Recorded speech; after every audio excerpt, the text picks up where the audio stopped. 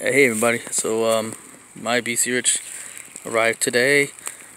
Yeah, I know it says Jackson on the package. The seller did say they didn't have the original BC Rich packaging. So we're hoping, believe that there is a BC Rich in here. I already cut the box open, so let's take a look. Alright. We'll start with the headstock in here. We'll find out.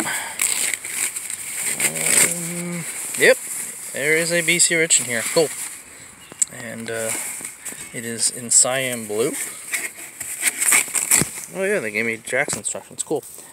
And here we go. Yeah, look at this. The Shredzilla Extreme Exotic. Pretty cool. I'll post some better pictures of this thing. But this grain is pretty cool looking. It's wild. It looks kind of like a face of like a leopard seal or something. Pretty neat, huh? So, let's see the back side of this. Yep. Blue. Let's pick up.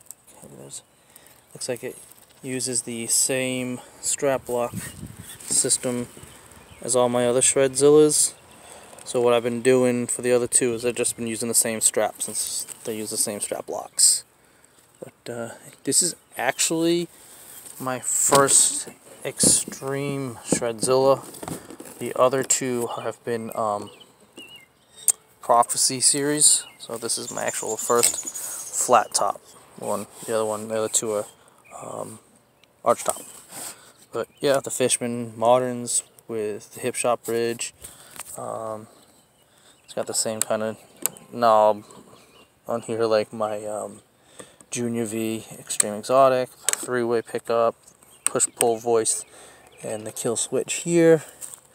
It just looks like it needs a little bit of cleaning up on the pickups here and all that. But oh, it's pretty cool.